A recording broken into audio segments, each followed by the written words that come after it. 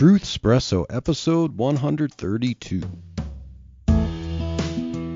Face it, we all would rather sleep in this morning. That's why God gave us espresso, to kickstart our zombified corpses into hyperdrive.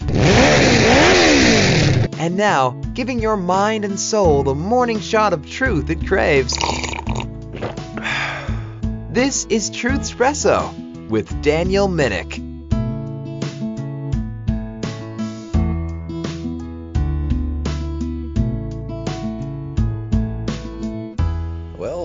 This is Daniel Minnick, the host for Truthspresso Express, coming at you with another Express episode while I drive to work. That's what Truthspresso Express is. It's some extra episodes to satisfy your Truthspresso crave for some other days of the week besides Monday, and so that there's more days so that you can wake up to some fresh new content. And this episode is going to be a little different. I'm not going to be talking about doctrine. I'm not going to be talking about news about the COVIDs. I'm going to talk about a little bit of personal experience that I had this weekend. So this weekend was the memorial service for Bob Enyart, and my family went to the memorial service there to recognize and honor Bob Enyart. And I got to know Bob Enyart a little bit. We visited his church, my family. I got to talk with him sometimes. I actually was invited by one of Bob's friends to be a guest on his radio show, Bob Enyart Live. And back in 2012, I was a guest there to talk about my book, Freedom to Give, the Biblical Truth About Tithing, and a recent interview with Kevin Thompson of the Basic Bible Podcast about that very same book. Slating to release as a crossover episode of Truthspresso this next upcoming Monday. But the episode is not about that. It's about Bob Enyart and the memorial service that we went to. And so, Bob Enyart was a very influential, very bold apologist for against things like abortion and like the debauchery of modern politics. And so I definitely honor him with that. I mean, some of the things that they showed there that he did in the past, really puts me to shame. It makes me feel like I should be doing more about that. So the memorial service, there were it was quite a packed house there. I'm guessing that there was several hundreds of people. I did not count, perhaps close to 1,000 people. It was a nice church there, a decently sized church that was able to hold all the people there. I know some people came from out of state, if they were friends from out of state, or possibly some who were even fans who made the trip there to attend the memorial service. And so it was a fairly decent sized event. And there was this black brother there named Biff who led some songs there. He was a really good speaker, and it was pretty electrifying. He's a great guitar player, and so when he would lead the songs, he's a good singer, and so when he's leading the songs for celebration, and that's what I want to say about this. It wasn't, they intentionally said this is not a funeral, it is a memorial service, and it is a service for celebration. And it did not feel like your typical funeral where people come in, look at a body in a casket, and just weep most of the time. And So it was, a service. They had a lot of pictures, a slideshow showing a lot of things from Bob's life, like, while he's on the radio program, pictures from that, some of his vacation trips, being at the Ark Encounter for Answers in Genesis, and yeah, lots of different things with Bob and his family, and that was pretty cool. And so, some of his family, his brother Brian was the first one to get up and talk, and yeah, most people who got up, even who were related to him, managed to maintain their composure pretty well, as they were able to talk about how Bob impacted them. And so, yeah, Brian Enyart, his brother, gave the first talk about Bob, and how Bob helped him become a Christian. And yeah, that was pretty good. They knew that the media is likely to get in on this somehow. We were kind of expecting it. I didn't see anyone with cameras there, outsiders there, but the media really didn't serve him well when he was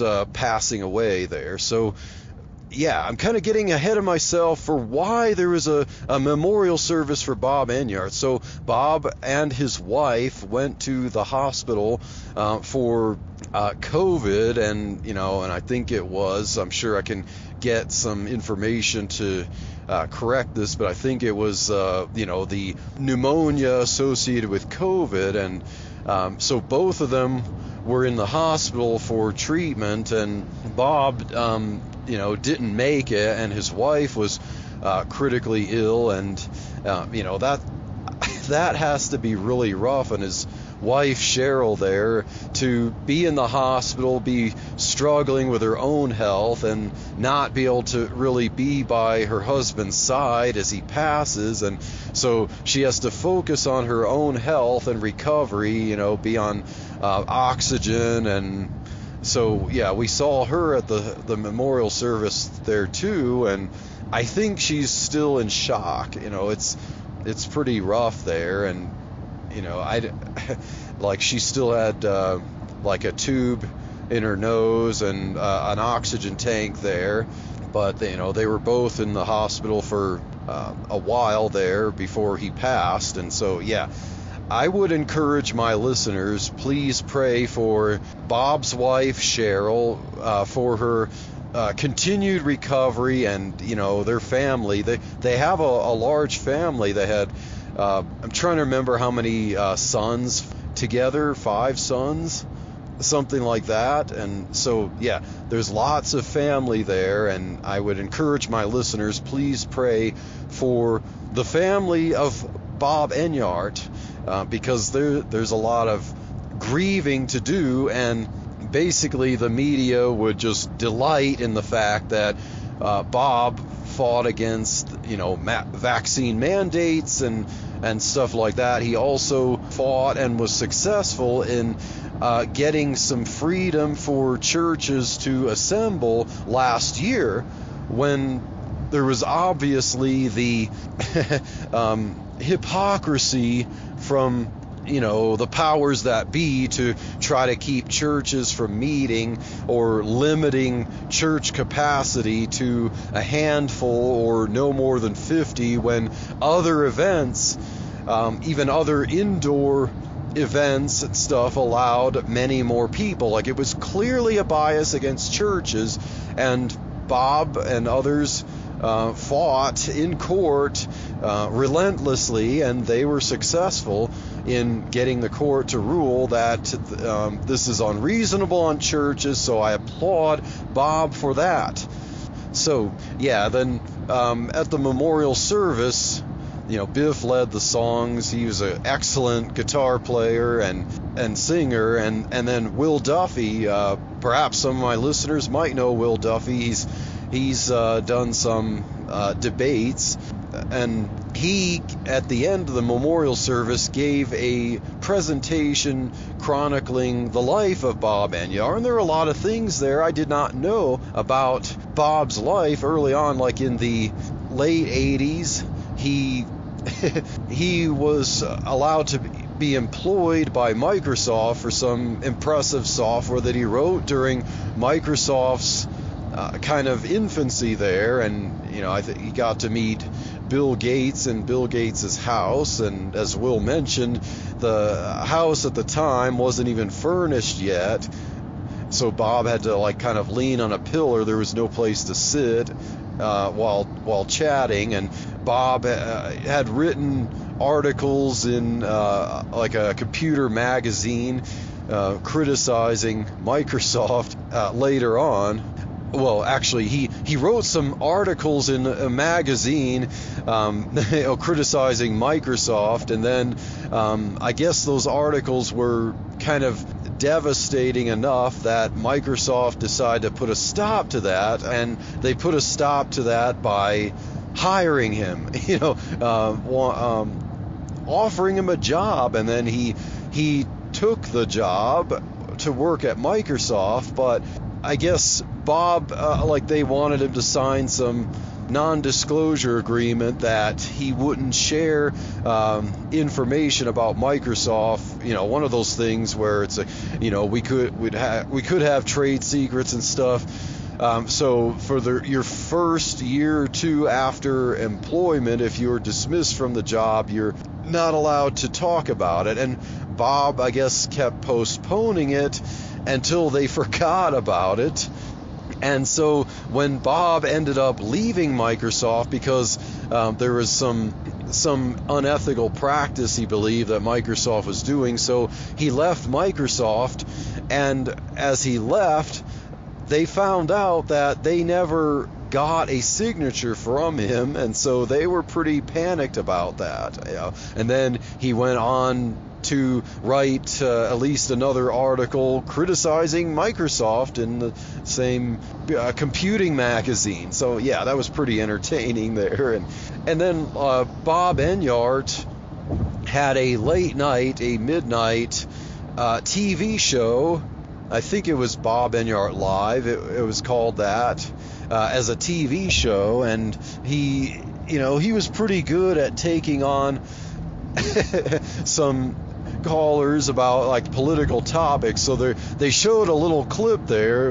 It was pretty entertaining. He was cooking some eggs in a frying pan, and he was claiming that these were eagle eggs, like bald eagle eggs, to see how some callers might react. So he's frying them in a pan there, but they weren't really, but he's trying to claim that they were, to get callers, especially, he liked to agitate the political left. So there was a woman who called in who was aghast, and telling him that this was a crime to cook eagle eggs. And then so he's having a conversation with her about this and asking her questions like, why is this a problem? And it went down to asking about, well, these aren't eagles, he says. They're not eagles, they're just eggs. So why? How could you say that I'm, killing eagles? And the woman caller says, well, because they're eagles from conception.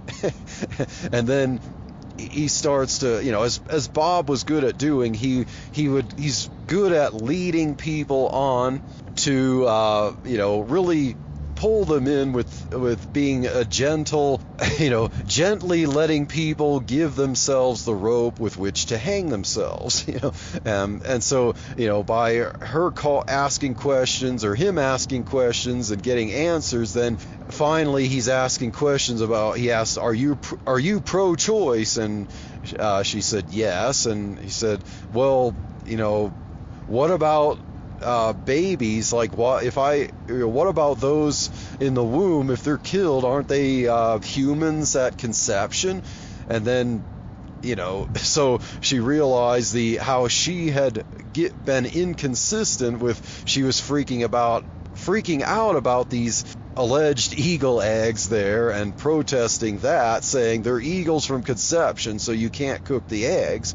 And then, she realized that he trapped her that way. And so then he asked, so how is this different? So then she had to come up with the idea like, well, eagles' eggs, or eagles are an endangered species and humans are overpopulating the planet. And then, so then, she's kind of digging herself deeper. So then Bob asks, look, okay, so is it then, because of that, is it then okay to just kill some children to help the planet? And she said yes, and that's where the clip ended. That was a pretty startling answer there. Like, okay, so she admitted that, just to defend her position of the eagles there, of not cooking eagle eggs because it's killing eagles, that, okay, humans are overpopulating the planet and it's okay to engage in genocide of children, defenseless children, just to keep herself from being inconsistent here. Yeah, so that was one of the entertaining clips showing from Bob and his Bob Enyart live TV show. And I know that the video of the memorial service they're going to make available. And so once I get it, I might provide a link to it so that you could watch it.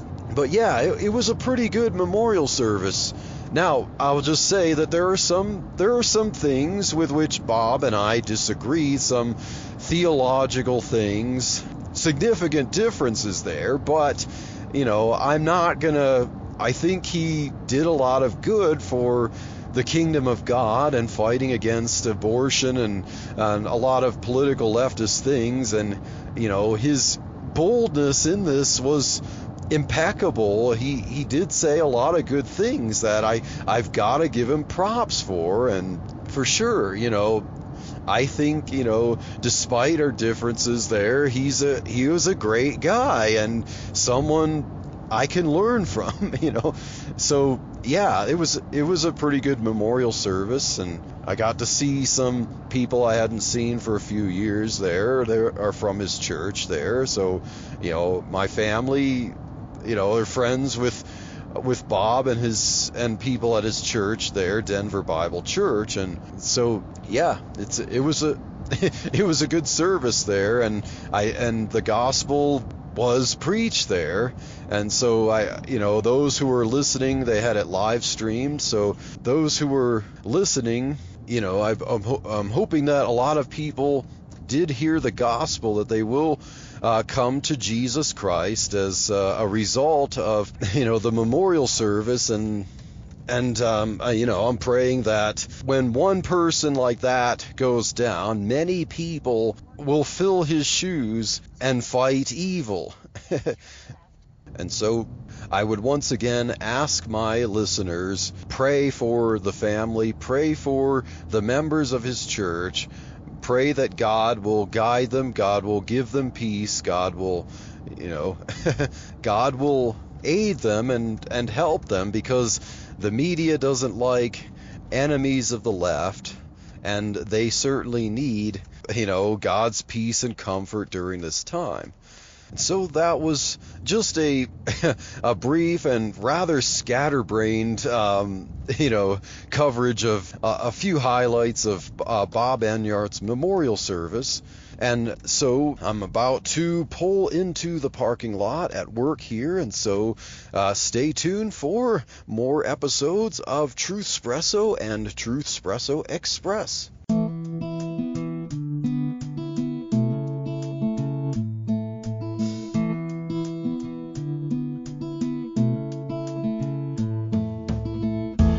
Thank you for waking up with Truthspresso. Good morning, and God bless your day. Hey friends, Daniel Minnick here again.